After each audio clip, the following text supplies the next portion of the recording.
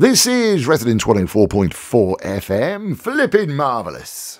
How you doing? It's Nick Hennigan with you once more on Literary London and, of course, on bohemianbritain.com. And we're going to get festive this time. Yeah, I'm not sure when you're listening to this, and of course the glory of podcasts and catch-up is that you can listen to it at any time. But no, it's the first week of December in the year of our Lord, 2022. So, that was a bit loud, wasn't it? So I thought we'd get a bit festive, sort of get in the mood, you know, like most commercial people do. Mind you, they tend to start in the middle of October, don't they? Yeah, well. So we're justified. And I'm also particularly Christmassy because my production of A Christmas Carol is touring the United Kingdom at the moment. I adapted the classic, Charles Dickens' classic. I also directed it, and it's a one-person performance of Charles Dickens' A Christmas Carol. The first time I did it was actually as a reading at the beautiful Fitzrovia Chapel in Fitzrovia in London, W1. With Guy Masterson, who I've known through... Actually, I first met Guy when we did the Dylan Thomas Centenary a few years ago, organised by Griff Rhys-Jones. That was where I first bumped into Guy. Oh, excuse me. Sorry. I need to turn that off, don't I, really? It's NASA. NASA's live now. Yeah, NASA always are in touch. Do you know what they're like, that NASA? Cool. Blimey, now leave me alone, NASA. So Guy Masterson came along, and he was rather good. And we decided to make a complete show of it, and so it is now a complete show. In fact, I say it's been a complete show for a few years. It's toured the USA, and I think it's going to go to the USA next Christmas as well. And in fact, if you want to know any more, I think the website is thechristmascarol.co.uk. If you want to know, if you're in the UK, and you want to know where it's touring, have a look, www.thechristmascarol.co.uk. And I'll check that I've got that right. So my background with A Christmas Carol goes back a long time because I was at school. Yes, I was. Yeah, I went to school. I know, it's hard to believe, but I did. I went to school in Birmingham. And, quite a few of us did. We had a school library, which wasn't very library-like, I seem to remember. No, I actually think it was quite a small room, but there were quite a few books. One of which was a junior version, I seem to remember, of A Christmas Carol by Charles Dickens.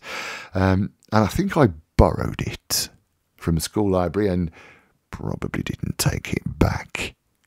And I say that because I'm actually not sure where it is now. But I do remember as a young adult still having this book, and it had got the school stamp inside. Maybe they knew about it. I was a precocious child, darlings. Oh, gosh, yes, I was.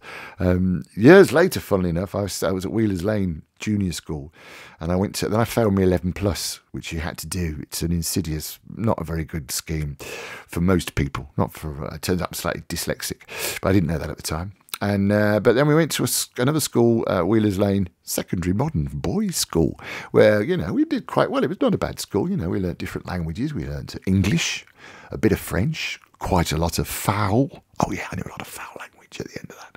But then years later, I was working on a radio station. Yeah, I did. I've done it before, Yeah, it's called BRMB, which is sort of like Capital Radio for the Midlands. And it was owned by Capital Radio for a while. And there was a school writing competition. I used to do a Saturday morning kids show called Razzmatazz, which was great fun. And we had because there were only like 5 big commercial stations in the UK then, we had all the big star names coming up. I'll tell you my Michael Jackson story one day. Not now, but one day. Ask me, yeah.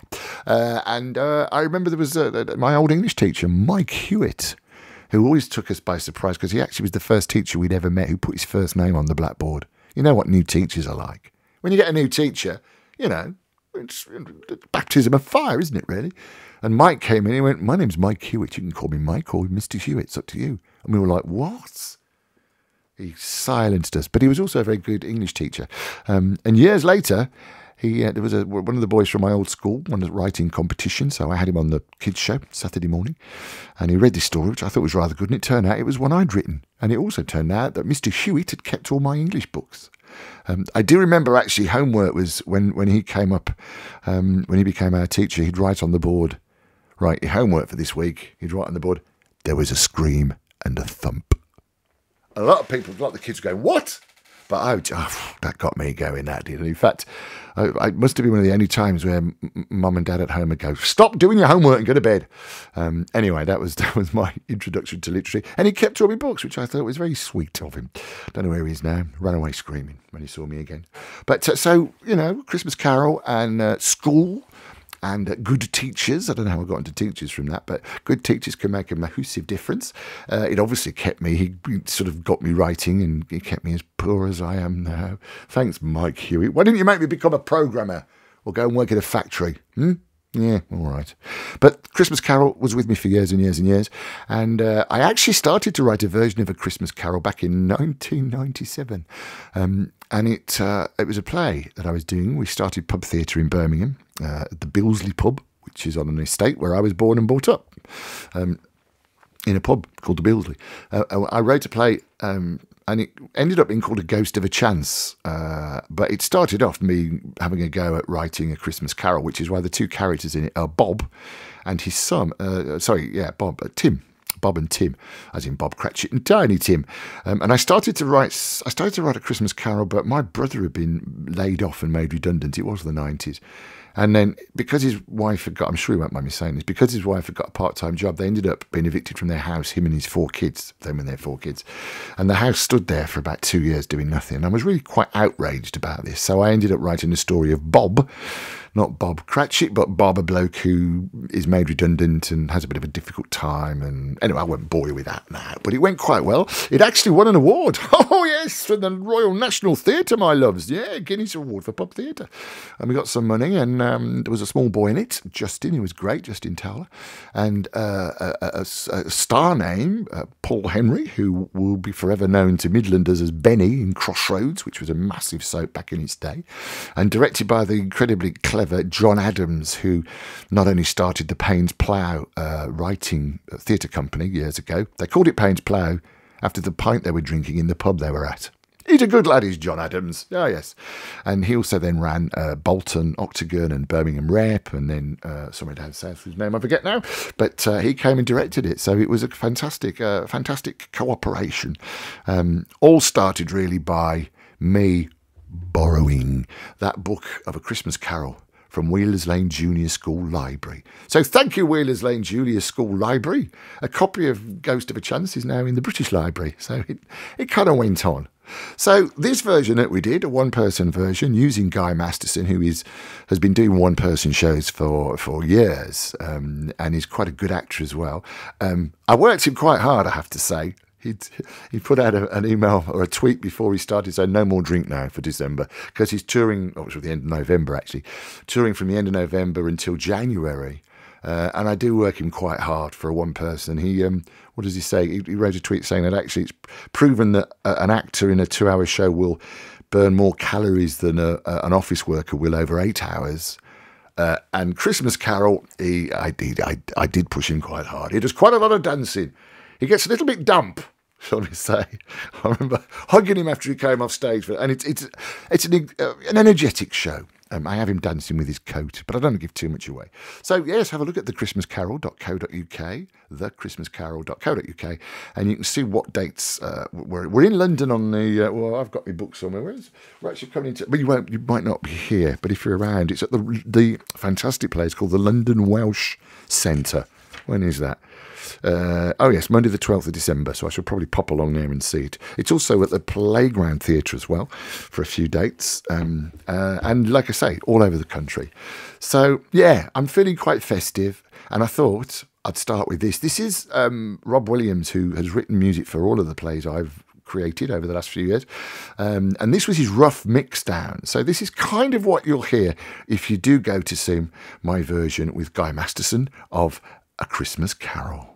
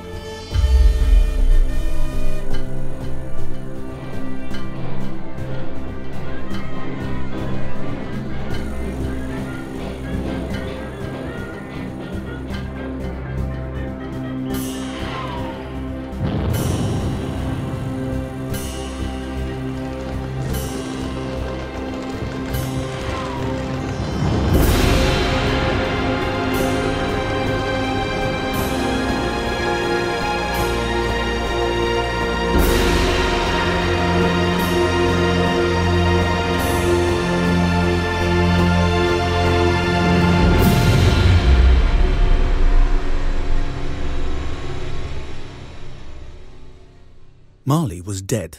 There's no doubt whatever about that. The register of his burial had been signed by the clergyman, the clerk, the undertaker, and the chief mourner. Scrooge was chief mourner, and Scrooge's name was good in the city for anything he chose to put his hand to. Marley was dead as a doornail, though coffin nail would be, to me, far more appropriate. And Scrooge knew he was dead. Of course he did. How could it be otherwise? Scrooge and Marley were partners for I don't know how many years. Scrooge was his sole executor, his sole administrator, his sole assign, his sole residuary legatee, his sole friend, and sole mourner. And even though Scrooge was not so dreadfully cut up by the sad event, he was an excellent man of business on the very day of the funeral, and solemnized it with an undoubted bargain. Scrooge never painted out old Marley's name. There it stood years afterwards above the warehouse door, Scrooge and Marley. Sometimes people new to the business called Scrooge Scrooge, and sometimes Marley, but he answered to both names. It was all the same to him. Oh, but he was a tight-fisted hand at the grindstone, Scrooge, a squeezing, wrenching, grasping, scraping, clutching, covetous old sinner, hard and sharp as flint, from which no steel had ever struck out generous fire. Secret and self-contained and solitary as an oyster, the cold within him froze his old features, nipped his pointed nose, shrivelled his cheek, stiffened his gait, made his eyes red, his thin lips blue, and spoke out shrewdly in a grating voice. External heat or cold had little influence on him. No warmth could warm, nor wintry weather chill him. No wind that blew was bitterer than he.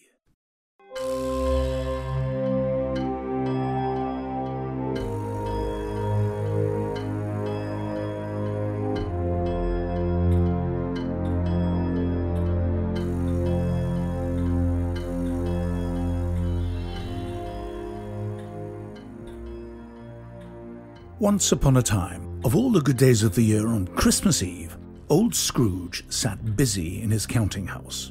It was cold, bleak, biting weather, fog everywhere. The city clocks had only just gone 3, but it was quite dark already. It had not been light all day, and candles were flaring in the windows of the neighbouring offices like ruddy smears upon the palpable brown air.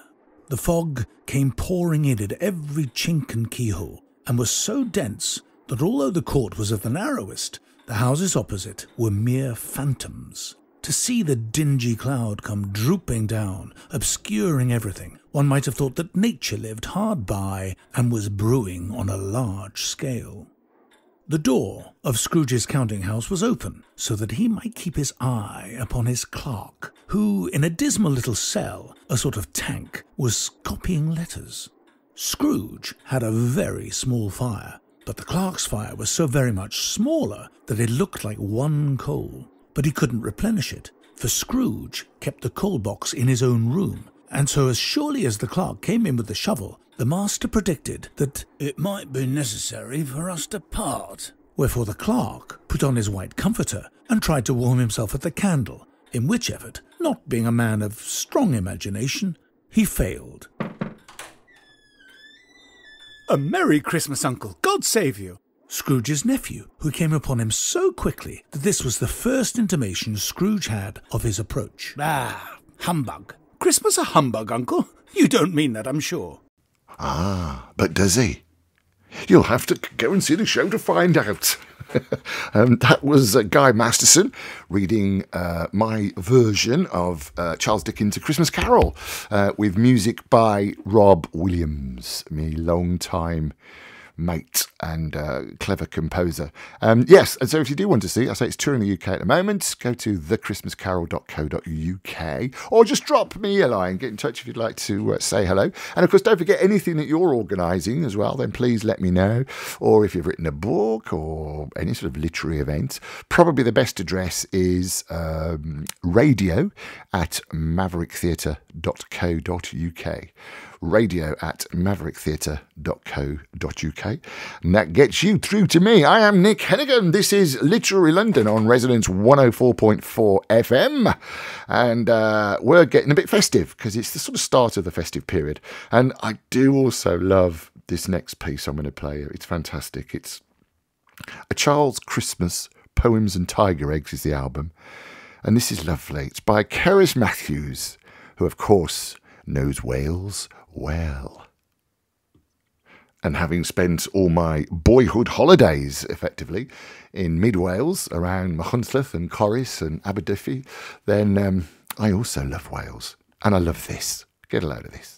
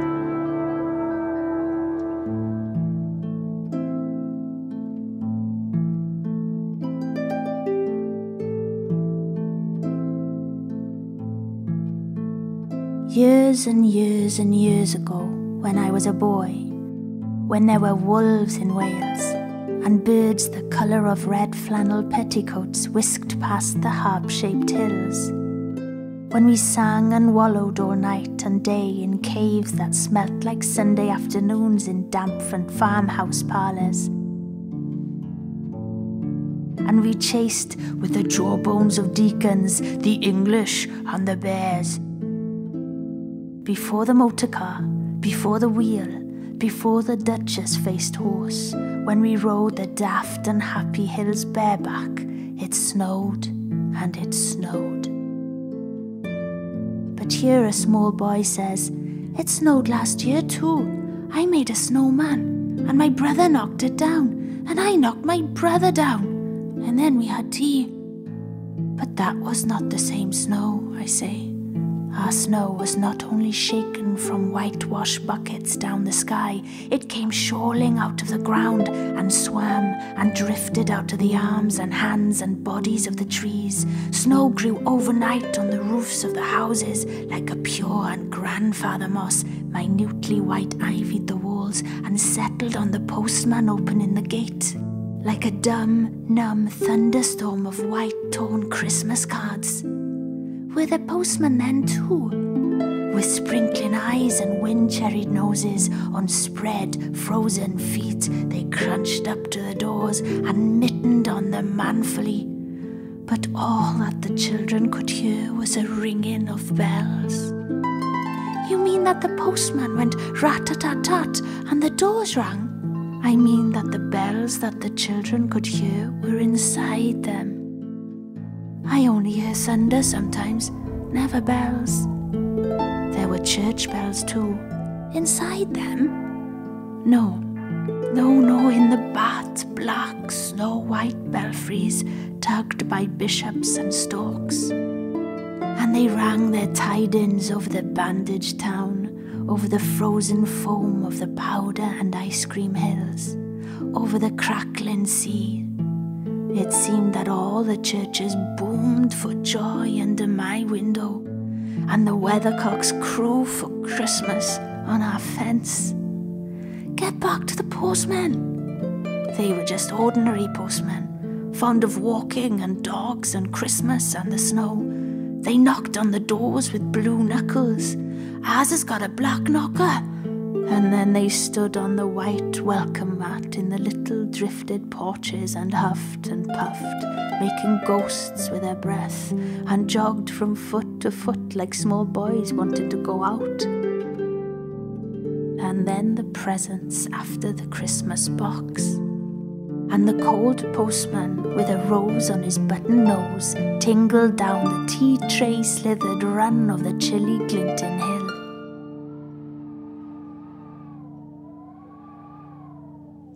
He went in his ice-bound boots like a man on fishmonger's slabs. He wagged his bag like a frozen camel's hump, dizzily turned the corner on one foot, and by God, he was gone.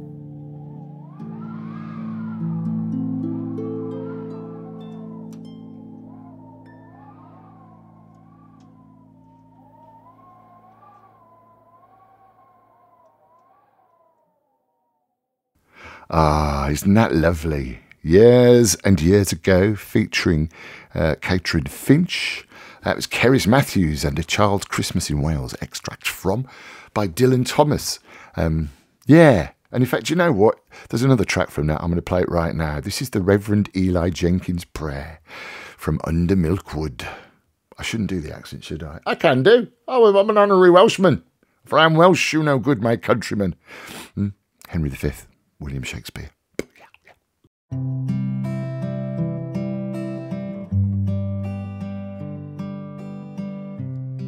Every morning when I wake, dear Lord, a little prayer I make. Oh, please do keep thy lovely eye on all poor creatures born to die. And every evening at sundown, I ask a blessing on the town, for whether we last the night or no, I'm sure is always touch and go. We are not holy, bad, nor good, who live our lives under milkwood. And now I know we'll be the first to see our best side, not our worst. So let us see another day. Bless us all this night, I pray. And to the sun we all will bow and say goodbye.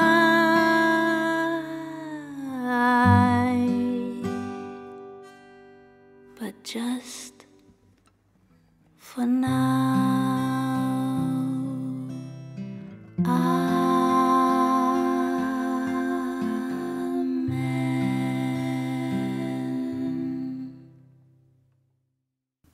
You see what I mean? Isn't that lovely? the Reverend Eli Jenkins Prayer, performed there by Cerys Matthews. I think it's an album called A Child's Christmas Poems and Tiger Eggs, and me doing a bit of Henry V Shakespeare, for I am Welsh, you know, good my countrymen. I haven't yet mentioned that Wales are no longer in the World Cup. Won't be a surprise, because you'll have heard this, yeah. After the first time in 64 years, Wales got to the World Cup finals, and they're not in it anymore. They didn't win their group. They didn't come in the top 2 in their group, but I think they'd be very proud. And it was a bit in me really wishing I was back in Wales.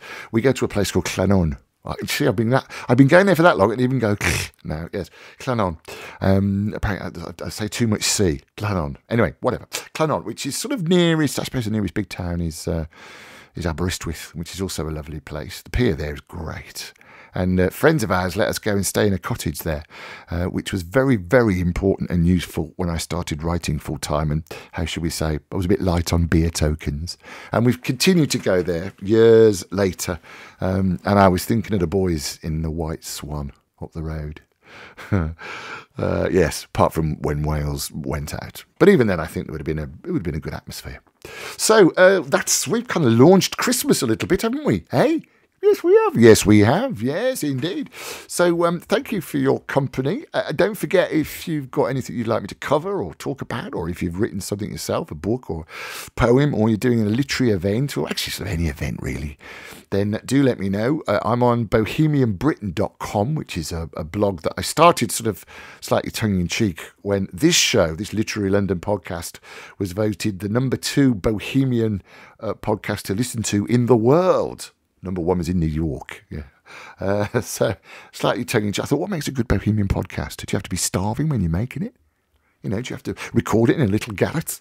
Mind you, where I am at the moment, ain't much bigger, is it? No, it's not. So that's why I set up bohemianbritain.com, and there's reviews and theatre shows, and it's a bit of a mess, really. But have a look at that. And again, get in touch if there's anything you'd like me to feature. And of course, here on Resonance 104.4 FM, which has just won a radio award. I can't remember the name of it, so I'll tell you next time. But yes, we're quite pleased. Resonance FM has won an award for being good. Yeah, in spite of me. Yes, they have. So that's it for this time. As I say, radio@mavericktheatre.co.uk, radio@mavericktheatre.co.uk if you'd like to get in touch, or if you've got a request, or you want to say hello to anyone. And I'll see you next time. All right. Merry Christmas, ho, ho, ho, ho. Yeah. I'm Nick Hennigan. This is Literary London on Resonance 104.4 FM.